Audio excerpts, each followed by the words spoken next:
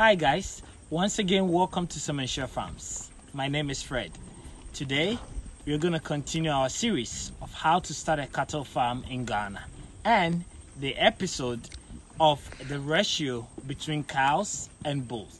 Stay tuned.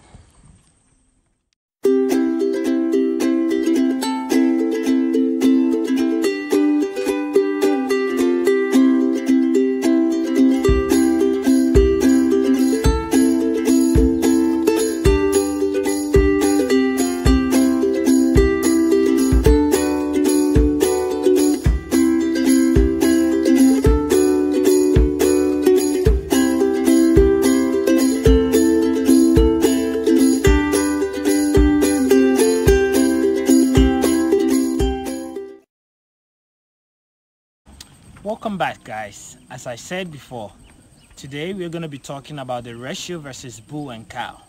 And before we start going into research and so on, I want to tell you what we have here, and then based on that we can dig into what is right and what is wrong. So today we are at the cattle farms and we're going to go ahead and look for our bulls.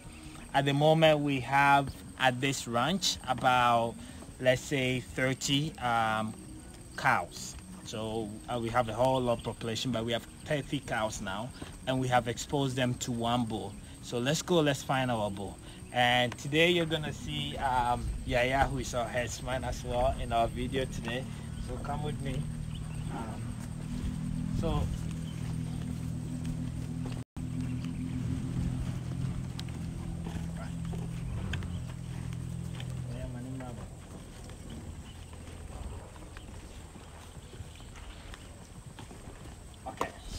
Come with me. So this is our bull. So this is the guy that's been doing all the great job, and I want to show you this, sir. We've had him for about let's say a year now, and before we actually purchased this bull, we had bought about 3 different bulls which we didn't like, till we finally found this guy. Very active, he does the job. So bull is something that most of you don't pay attention to, but in this video I want us to explore it more further and know the importance of a bull to your livestock and the impact it can make on your calves. This guy here is 3 years old and about 6 months. There is a natural rule of thumb that it's used in the Western world and even in Ghana about how to select a bull for your calf. Mostly the rule of thumb says that the number of months of your bull is actually the number of females, which is cows, that you can give to the bull. So let's say if your bull is 18 months, then you want to give at least about 13 to 18 cows to that bull.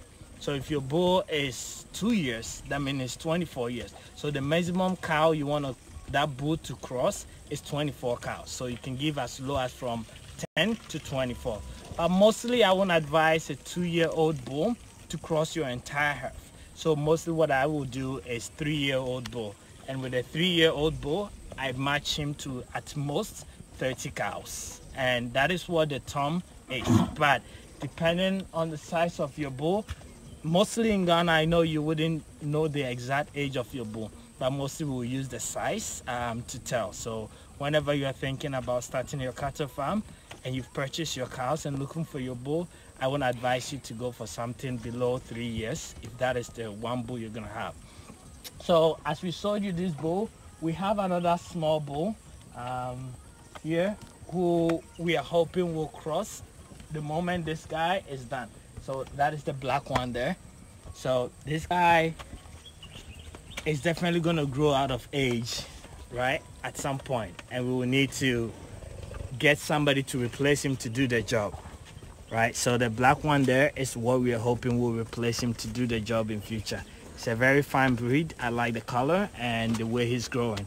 Aside that, as you can see, we already have some great calves coming up in our ranch, and we are really looking forward to today replacing this guy. So as you can see, for the whole ranch here, we have only 2 bulls.